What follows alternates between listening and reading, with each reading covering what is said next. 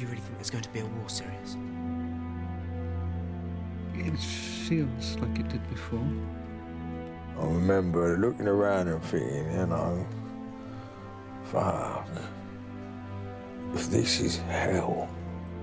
What about Lily? Is she all right?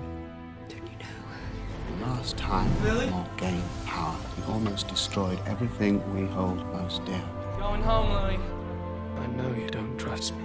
14 years ago, he had huge numbers at his command, not just witches and wizards, but all manner of dark creatures. You can't make me do that. You can't make me do that! Wasn't me!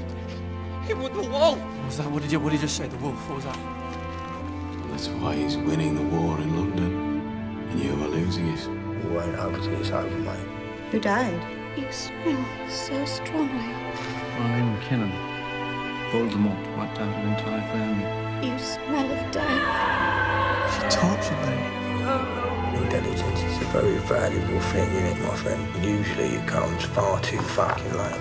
They never gave in. Don't you get it yet? There is no such thing as heroes or villains. We've all got both light and dark inside us. I can die in any way the fates choose. That's not up to me. But what is within my power is to decide how I live. What fucking side do you want to give a fuck right now, kid? What? Courageously This is where they died, tonight. or timidly. You fucking betrayed him, mate. So it would be entirely appropriate to do what I'm thinking in my head to you right now. Lily and James put their faith in the wrong person, Severus. Never give power to the big man, would I tell you? This is where he murdered them. She sacrificed herself. She refused to step aside because her love was more powerful than Voldemort.